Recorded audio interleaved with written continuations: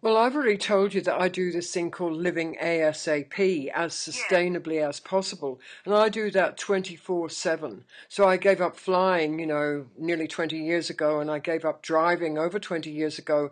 And I basically lived my whole life in that kind of way. And I love doing it. And I want to share with other people. I'm also really good at getting things wrong.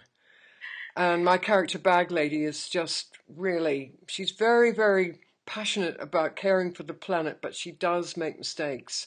So Yeah. I'm just wondering if you would be able to help me, if you think that school kids would be able to help me to just basically work out, right, here's this bottle. I shall go and get it for you in a minute, but here's this bottle. It's called chocolate almond or something or other. And it's beautiful chocolate almond milk, delicious, but it's in a plastic bottle. And that bugs me. And I don't think it's right that I should buy that. And usually I don't, but I did the other day. And I think it's because I want to bring it up for people. I want to hold up that bottle and I want to say, look, is this okay? And I want to ask those sorts of questions of people so that we all really look at it gently and firmly together and we make some decisions because what we buy is what they're going to produce and sell. So Yeah. what do you think about that stuff?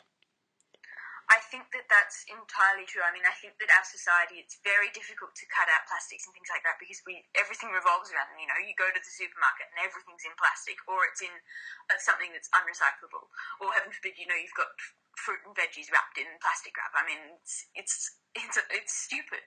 But I think that it's really true.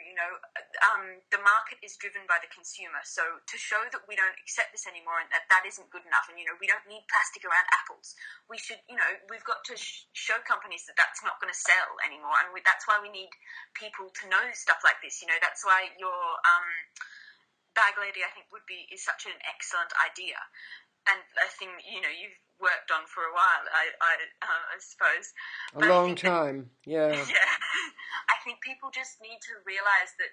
I mean, you can feel helpless, and that's all well and good, and it's true. I mean, there's so many things that we can't change, but simple things like choosing to not buy fruit and veggies wrapped in plastic, they don't make a difference on your scale, but when there's maybe 2,000 people doing that, that's quite a big thing. That's companies are going to realise, oh, people don't buy things like that anymore. Well, we've got to change, and that's how change works, and that's how it's always worked. It's driven by people.